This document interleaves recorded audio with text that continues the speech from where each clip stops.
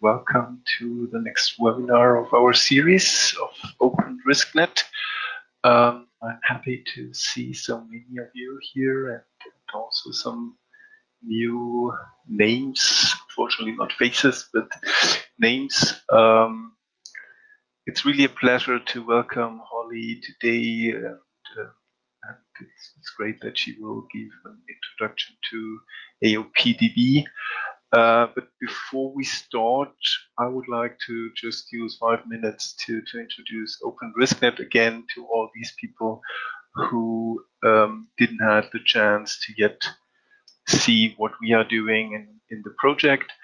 I also want to advertise again that there are multiple of these webinars already available as recordings, and we will continue to have these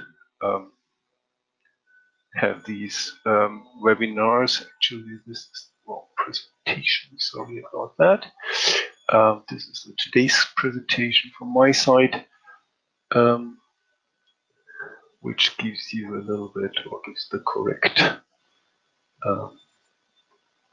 title, or the correct title. I just have to get that in presenter mode. Sorry about that. But today we have the AOP-DB.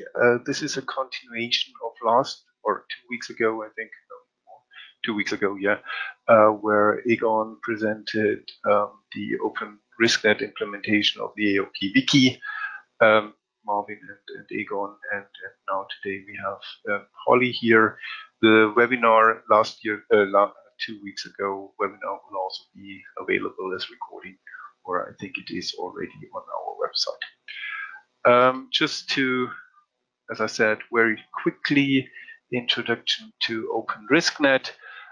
We are a European funded infrastructure consortium which is trying to develop a platform which helps risk assessors and others to do in silico, or to access data and run modeling, analysis, and many other things in a harmonized and interoperable way. The starting idea why we created that was mainly that personally we were relatively frustrated that there are so many tools, but they are relatively complicated to use because they all have to be installed separately. They have different input formats, output formats, and therefore everything.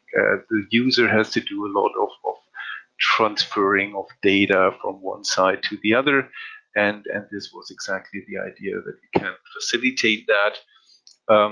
We do that by this case study driven development. We really look at specific cases, what normally risk assessors, computational toxicologists are doing as task in chemical and nanomaterial risk assessment. As I said, we are not developing new tools, but we really want to make these tools easily accessible in this integrated approach, having some standards, but relatively loose standards, how these tools can work with each other, where we can build workflows and get these workflows, different tools into these workflows, and do in that way more than each of these tools can do on itself. We want to include stakeholders very early. That is why we have these webinars, and we also want to include associated partners over the implementation challenge, how we call that we really bring in groups from outside the consortium, provide support, which even includes financial support, and Holly is one of these challenge winners, and therefore we are so happy to also that she can now present her work. As I said, we orientated a little bit these case studies around the framework. What normally is done is in risk assessment. This is just taken from a paper which came out 2 years ago, where this risk assessment framework was put into these different steps, and according to that we try to build case studies which pick individual parts of this, and the AOP link, where the AOP wiki and the AOP database are very essential parts as one of these case studies. If you're more on the technical side, this is just a very quick run through all the things we do, from REST APIs to containerization, and then put that all into a virtual infrastructure. This is described much better and much more in detail on our web page, and we are really happy to support everyone who is interested in bringing their tools onto this infrastructure by helping you to fulfill or to put in these different requirements to then become part of the OpenRiskNet family of tools. As I said, we are then developing that into workflows where these different tools are taken together to build something more. Here I just show the Jupyter notebooks, which we really are fans of, because they are easy to develop new things, try something out, and this is where we are at the moment. But this should then become more and more mature, and in that way also much more easier for the user to use the tools without even being or the need to program or to script, but more in user-friendly workflow tools. If you want to try it out, there are many things. We have our virtual infrastructure, our reference infrastructure, where you can play around with the tools which are existing. If you like, you can also create your own virtual environment. We have these webinars, but also have different places where we go, and therefore, if you want to meet somebody from us in person, then you are really invited to try to catch us at these meetings. If you want, we can, or if you need help, we are happy to do so. And we would also be very interested in if you would spend a little bit of time and do the requirement survey, which helps us to make this structure even better. That was all. These are our consortium, 11 partners. Here are 12, but one is the same because Paul Jennings moved.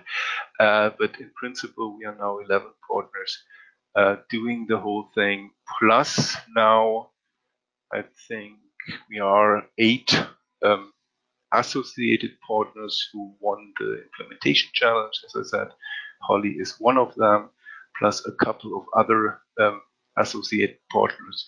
Therefore, this whole thing is meant to grow, and it grows nicely, which I really am happy, and I would like to invite all of you to also become part of this, and by using it or by providing tools. That was everything. I hope that was not too long, but it still gave you a little bit of an idea of what OpenRiskNet is doing. If you have questions, I'm happy to answer them at the end of the webinar, but now I would hand over to Holly for her presentation. All right.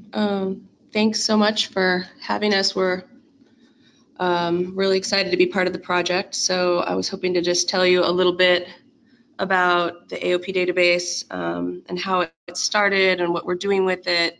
And then I have 2 of my student contractors here that will go into some of their work at the end. And then hopefully we'll have time for a couple of questions. So I included this on my first slide because this is really kind of how the AOP database started. The idea was that and we kind of started in concert with the AOP Wiki as sort of a back-end data storehouse, so to speak. And some of the places that we were pushing data to, or ideas that we were trying to get at, were shown over here on the right-hand side. But one of the main themes that we were thinking of at the very beginning was that if we pull all of this information together with the AOPs and try to understand the biological context, that we would be able to get at this computationally predicted AOP net. So that was one aspect of it that we're still thinking about. So are my slides moving on with me? Looks okay. Yes. Okay. So the AOP database, just a little bit about it. It's an EPA SQL database. At this moment in time, it's internal only, and we've been using it as a hypothesis generation tool, basically. And so the database itself aggregates AOP gene relationships with chemical disease pathway, species information, and ontological relationships. Basically, again, it's just the idea was we really couldn't get a clear understanding of the biology of the AOPs, whether they were computationally predicted or expert contributed. And so the idea of understanding the greater biological context of the AOP just as a hypothesis generation tool on its own was necessary, and that was what motivated the initial creation of the database. Now we think that as AOPs continue to come in, the database is very important in terms of trying to just link with other information and get a clear idea of what these AOPs are telling us, how they overlap with disease endpoints or pathway information, whatnot. And I had contributed 2 papers to the group today. One of them is Pittman. It's listed here. So this was sort of the initial idea I wanted to bring up, Nofisette Oki's paper, where for those of you that aren't super familiar with adverse outcome pathways, I don't imagine there's too many in our group here, but how we're thinking of the adverse outcome pathways is basically going from molecular, cellular, tissue, organ, all the way to population information, and combining existing data sets so that we can see, how the data are kind of spread. And so this figure is taken from Oki's paper, and I wanted to bring that up, but the original purpose of the database was, again, to create this sort of computationally predicted AOP-net, and for putative AOP development work that we did with Steve Edwards, and then also to try to understand and characterize AOPs for case study. One approach was to look at species applicability, and that's described in Pittman et al. And then an alternate way of thinking about things really is to try to get at community risk or inter-individual variation, genetic variation, and we discussed that a little bit in Mortensen and Chamberlain. And so here is the current schema for the AOP database. We're in the 2nd version, and some of the data sources that are listed here, and just some general counts. But as you can see, we have chemical gene association information. That's from CTD.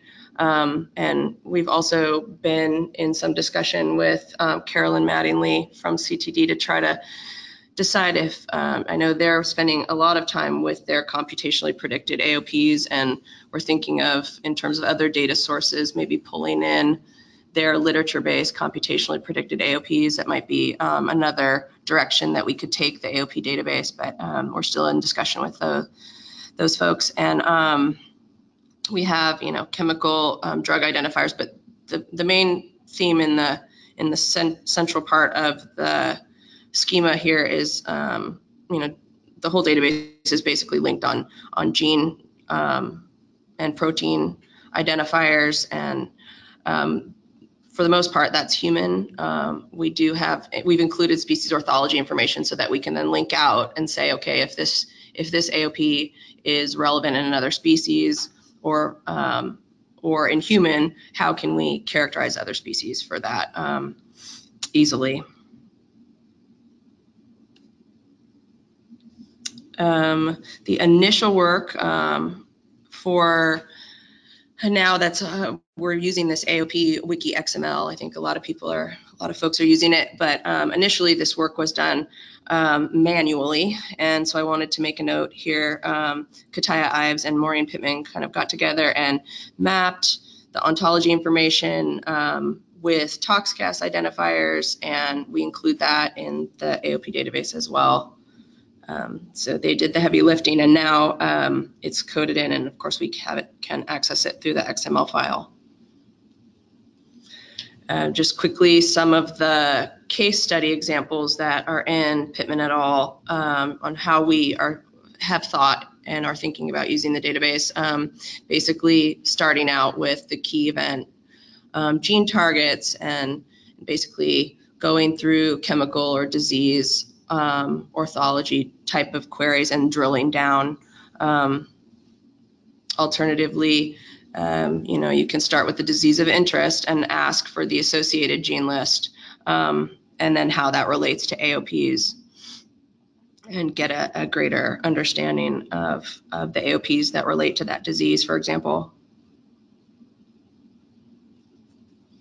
I just wanted to show this quickly, some unpublished work that Maureen Pittman worked on, whereby we were basically using the AOP database to come up with a workflow whereby we were taking the AOP and trying to understand species applicability by using co-expression network construction. So we're basically defining a functional neighborhood of genes for any given AOP, and then drilling down through different species that are relevant and trying to understand in terms of their co-expression patterns and how the gene modules relate for different species. So this is one approach. I still need to write this one up.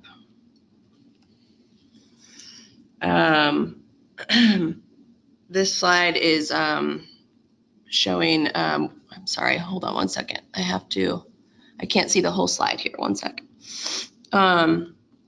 So yeah, I wanted to bring up this recent paper, this Mortensen et al., whereby John Chamberlain, one of my students, worked on pulling in, using the AOP database as like basically a way to pull in gene sets. And we thought about comparing those to different environmental gene sets. In this figure on the right-hand side, we're sort of showing, how some overlap between the AOP database genes and different gene sets or TOX21 assay sets in this example.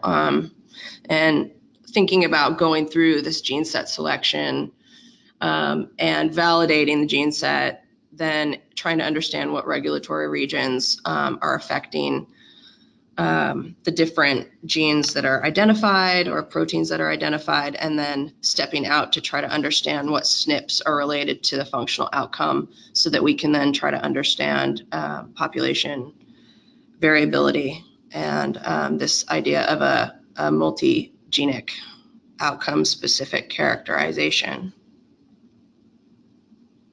So this is something that we're still thinking about. And my slides are not advancing. That's great. Okay, here we go. Yeah, so this is something that we're still thinking about. We've been thinking about for some time there, sorry. So the idea actually started to look at community risk and genetic susceptibility well before AOPs were ever the thing. And so I reference a paper that we did some time ago, which is essentially stepping through chemical association with pathways. At that time, was our idea of a mechanistic characterization before AOPs, and how we basically wanted to understand the functional targets related, so that then we could apply more of a haplotype network idea to characterize human populations. So Trevor Levey, who will speak to you after me about some of his updates to the second version of the database, is working on going and pushing through on this project.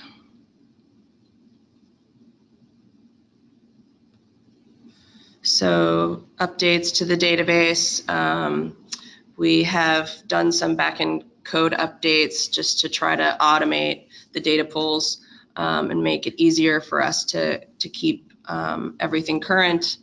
We've also been working on with the front end data project.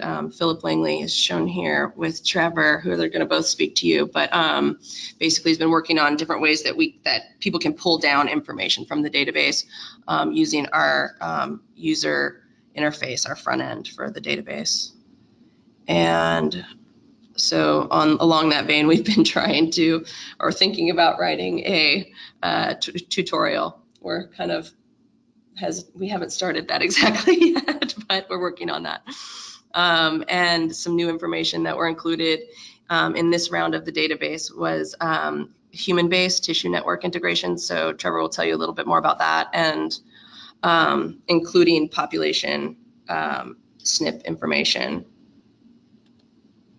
So this is just to show you that it is, at this point, it is internal only. We're working with the Office of Science Management and Information Management here at the EPA to try to get more than just a data dump of the database available to folks. Another one of our databases is the Nanobase.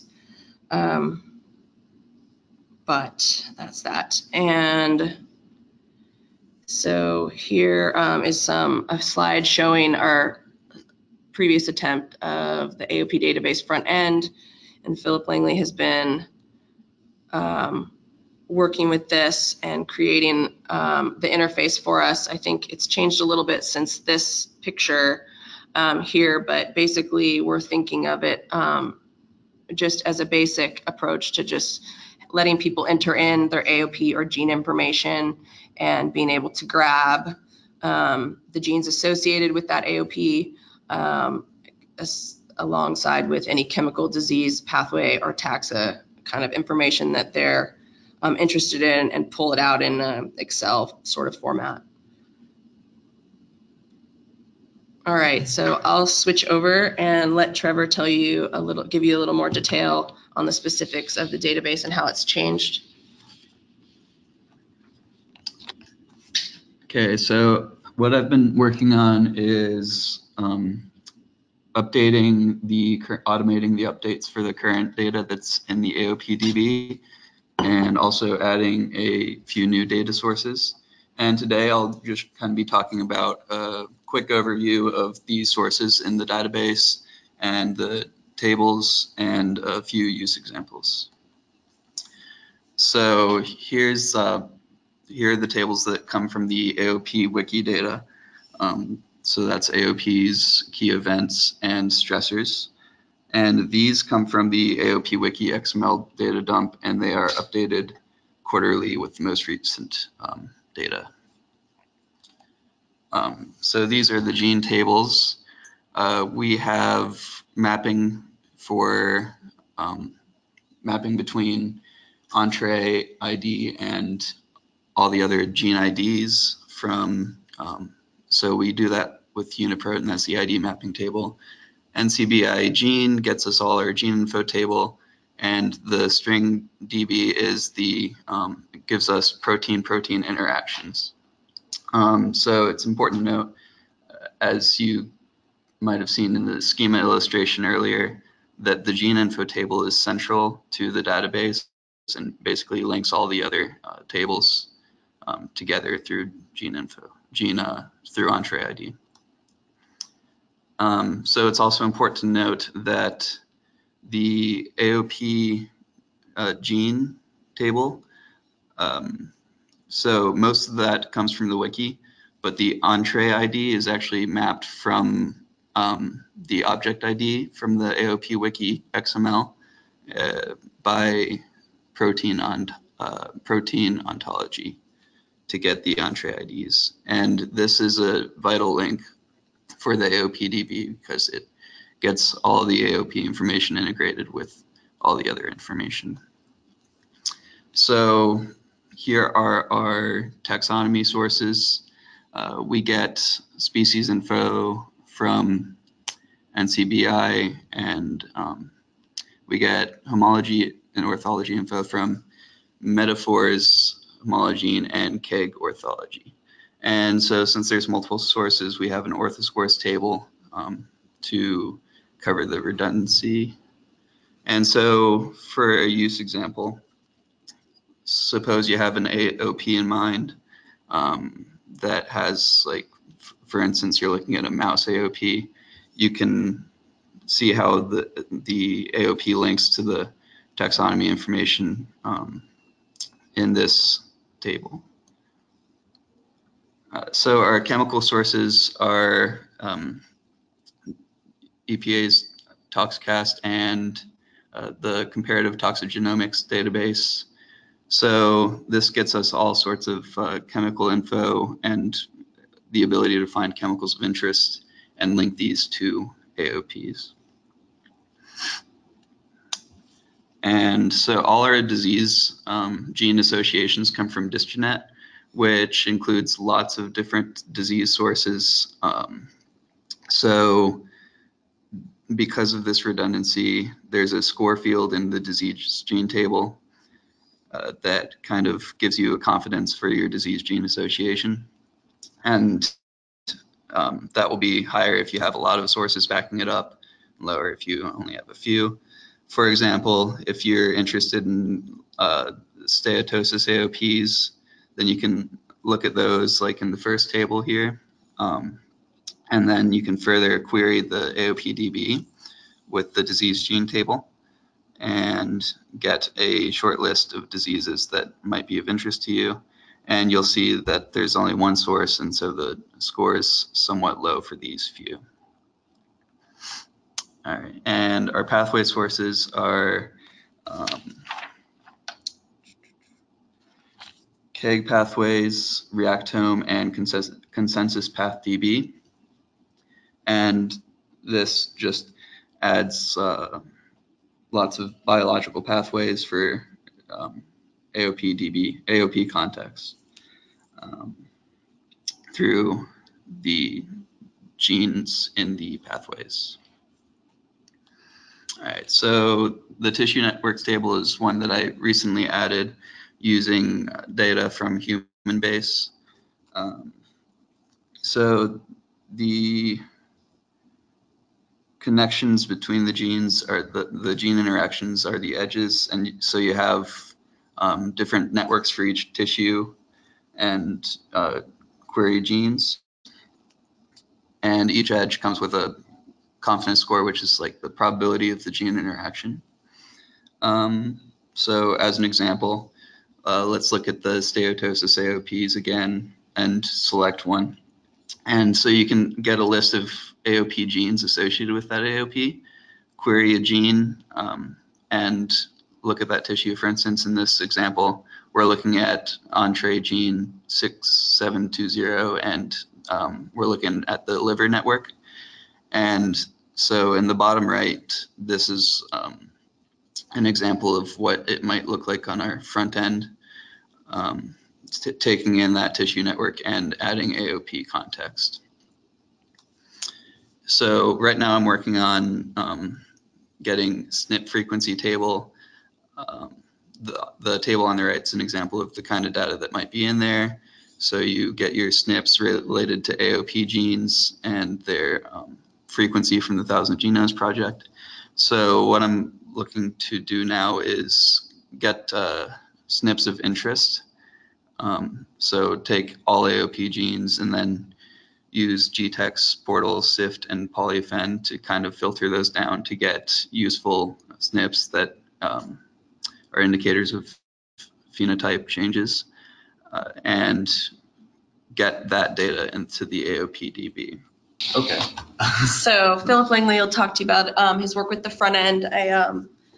He's been working hard to try to implement this and work with the Office of Science and Information Management to make it available on the EPA site, as I mentioned. And we'd love your feedback on this one. Thank you, Holly. So as Holly said, I am working on a front end for our database, basically allowing people that aren't at the EPA to access it and people that aren't familiar with SQL and other technical sort of things to access it without too much trouble. So we're currently constructing the site, the web application in React, Node, Express, and SQL. That's kind of our stack.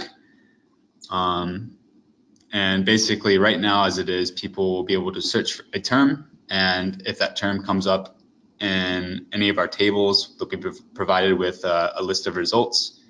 And as you'll see it on this site I currently have prepared, they can click that term and then be brought to a page that is dedicated to that term and will show relevant information to that, that term.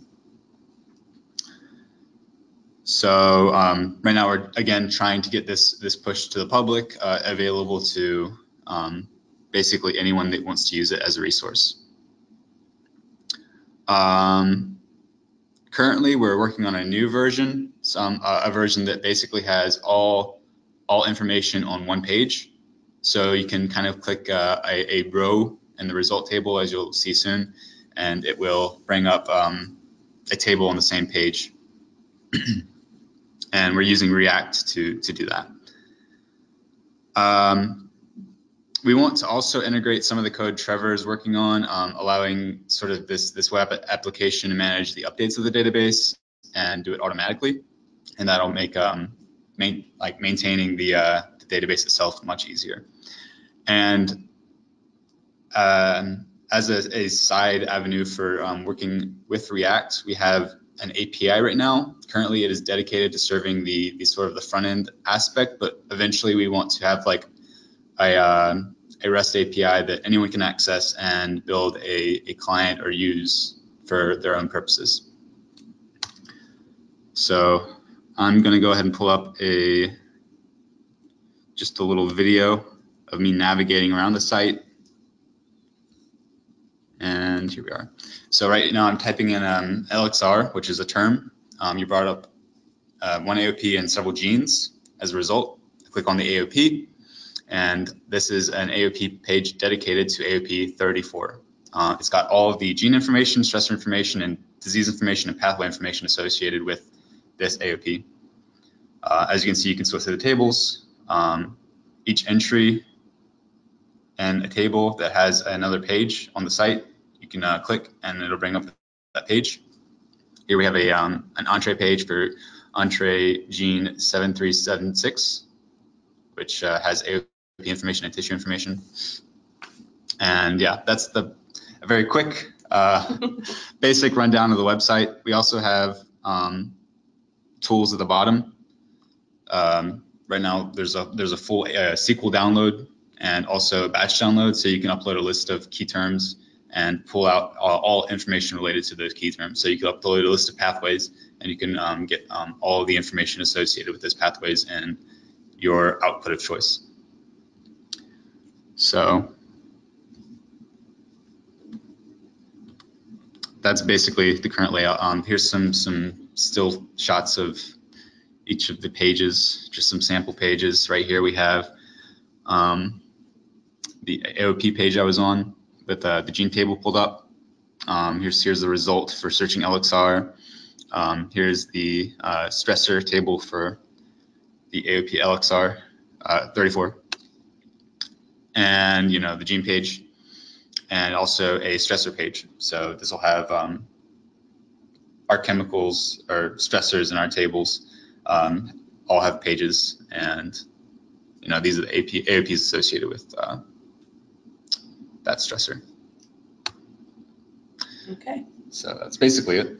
Okay, so that's our last slide. I hope that that was not too fast. And I think we submitted a couple of questions just related mostly to the data and the functionality, if we have time for those. And any other questions? I think there is a question in the chat. If you can read it, and then afterwards we can put the two questions that you mentioned. Okay, let's see. It's more, I see one about the audio. Let's see. No, the one it's answered. So there's one on the MySQL database question, and then another one from Fred Classic. And from for everybody else, please, if you want to raise a question and to ask your question, just raise your hands, and then I will unmute you. Good grief! What is this? It's really hard to see here. Okay. Are you able to see the questions, Holly? Yeah, we have like a really tiny little window. Hold on one second. Okay. I think you can detach that from the dashboard. So. Oh, you can do the little beside the X. This one. There Thank you. Okay. What is the link to AOP? Yeah. So currently, there is really the link to the AOP database is internal only.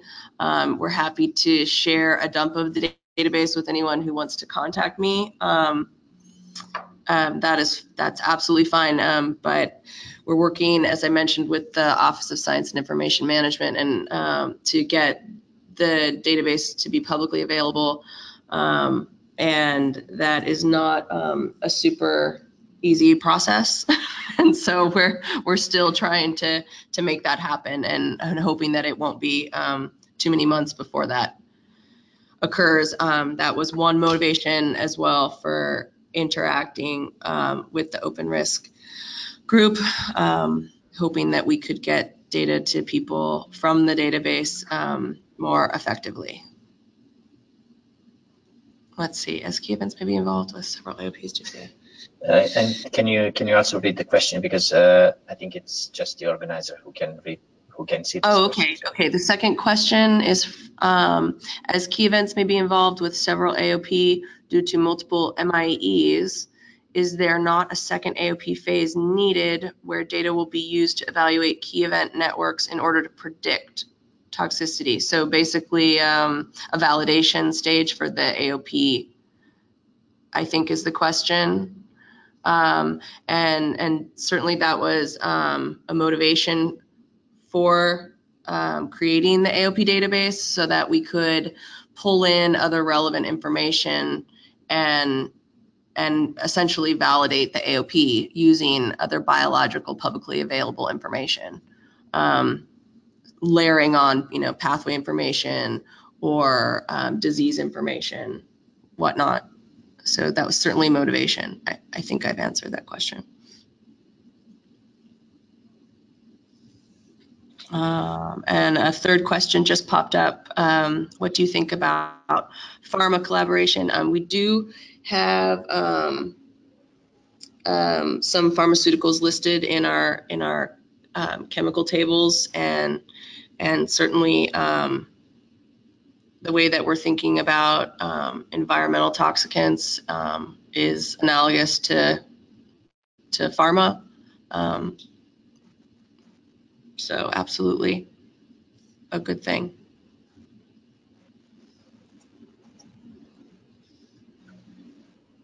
Okay, there is one more. Will a chemical substance have only one AOP? No, the current way that AOPs are sort of thought of is that they're chemical agnostic. So just as a pathway could be hit by multiple toxicants or pharmaceuticals, an AOP can be thought of in a similar way, where it could have multiple molecular initiating events, multiple key events, and certainly multiple targets affecting those, or multiple toxicants affecting those targets. Let's see, another question. How are you guys working with them? Did you give the database to them? With pharma. Oh, with pharma.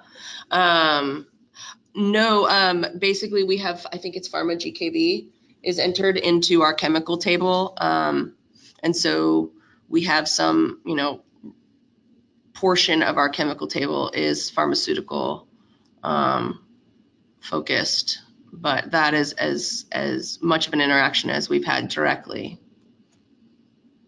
if that answers your question.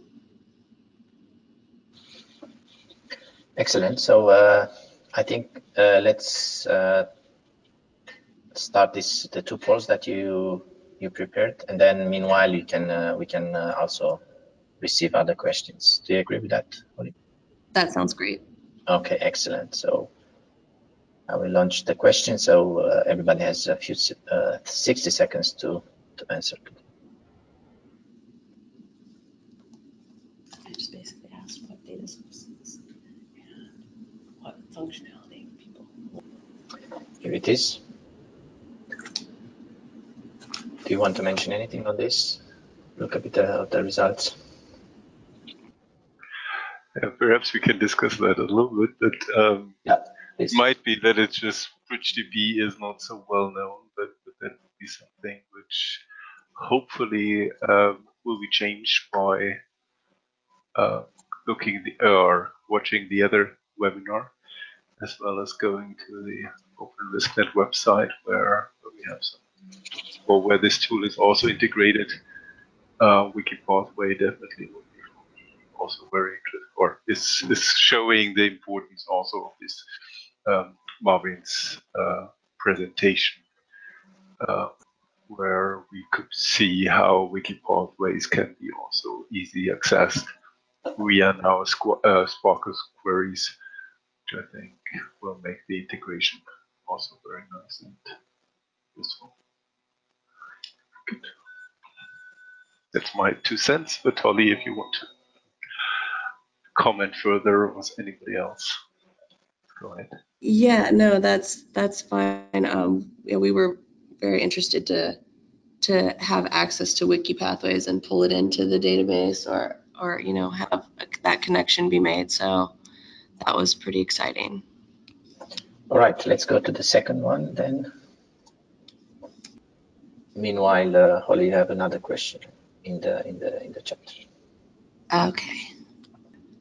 So the question is, for tissue information, you use human base. Are there plans for other animal tissue information sources? I would definitely be interested in knowing of the sources. Our focus has been to try to pull in information that is, you know, comprehensive data sets. So I would be hesitant if it was, you know, animal tissue information source that was, you know, of a specific species or something like this. We, you know, have archival information from ToxRefDB that's already included in OpenRiskNet, I think. And, you know, information like that we've talked about and tried to integrate that information before, but I'm more a fan of a more comprehensive data set that would apply, you know, kind of across the board, like many species or a whole genome or something. So rather than it gets a little tricky with individual, very specific data sets, and the utility of those is limited, I think.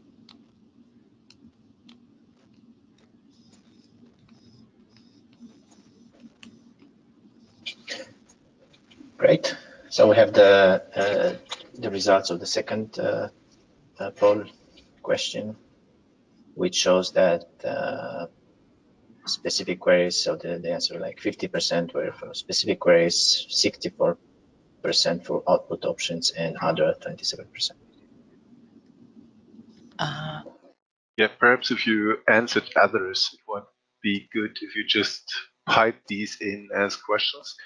Then we can could probably more know what these 27% are with additional functionality. Perhaps also for the last section, if you see anything else, what you mentioned, or some people also said others, if you have also for the integration with other tools from the first question, just post that into the questions, and then we can quickly discuss that or Holly and his team, her team, sorry, knows what to do. Thank you. I guess while we're waiting, I'll just say really briefly that it's been very nice working with Marv and Martens on this project, and I'm really looking forward to integrating the database with what he's working on. And so it's been quite a pleasure to work with him so far. There's another question coming up. Do you have any AOP ontology? Which is also a really interesting topic.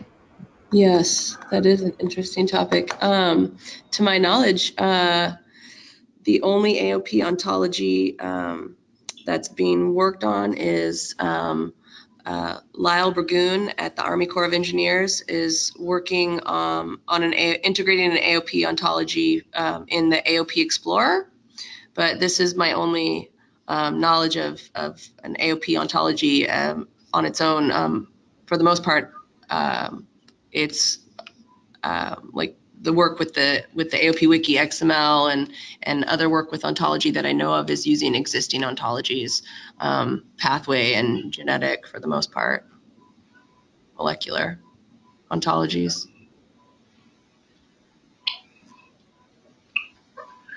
Okay. Marvin just informed me that he is here, which is nice. Yeah, no, ontologies, I think there is definitely a need to include that and also align that with other ontology work, and that there, Marvin and Degon are definitely also very good contact points.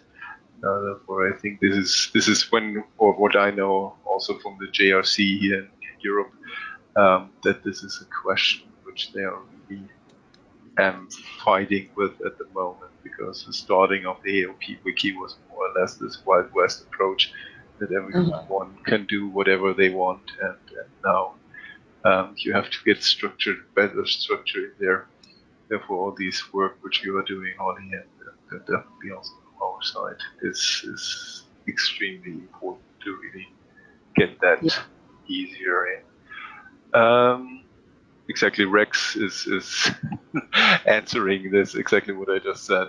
Things with where is the person I also had in mind from the JRC, who is working on the ontology, but I think that is in coordination also with what you were mentioning. Therefore, there's definitely a joint European, well, US-European effort going on there. Good. Yeah, it's great to see so many questions. This also shows how much interest is in there. For the questionnaires or for these questions we just sent, if you have requests or suggestions of what functionality is needed, or with what tools this should be all combined with, please send it to either me or Lucian, and we will forward that to Holly. Or if you have her email address already, then sure you can also just send it to her. Okay, we still have more questions. Statement. Okay, George is answering. We are currently working on a strategy approach for applying existing ontologies for the risk assessment we are doing across the US EPA. This is a pilot project which has been used in the IRIS program as a case study. That's definitely also very interesting information for me, because we are doing a similar thing here with different projects on trying to align, harmonize existing ontologies. Therefore, that's definitely also something we would probably come back to you and hope to discuss that more. Yes, that would be great. Good. More questions or last chance? Otherwise, I would say thank you very much, Ollie, and your team again for this presentation. I think it was very interesting. I hope that we can really get access to that, or make this access to the AOP-DB working, and help you to then get this out and integrate that more in what we are doing. I think you saw that there is a high demand, and many people are really impressed. That's just the word I read here from Rex, and others who clearly showed interest in having access. I will definitely write you an email and asking for the MySQL dump, but definitely also the approach to the interface or the APIs would be very, very much appreciated. And as you know, we are very happy to help you with that as well, even if we cannot help you with the internal politics. This you have to find out yourself, but technically we will do everything we can to support this effort. Well, thank you so much. Thank you all for listening, for having these questions. Thank you, Holly, again, and I hope to see many of you again, personally or in the next webinar. Yeah, that's all from my side. Just to say bye and have a nice day or evening wherever you are in the world. Thank you. Thanks so much to everyone.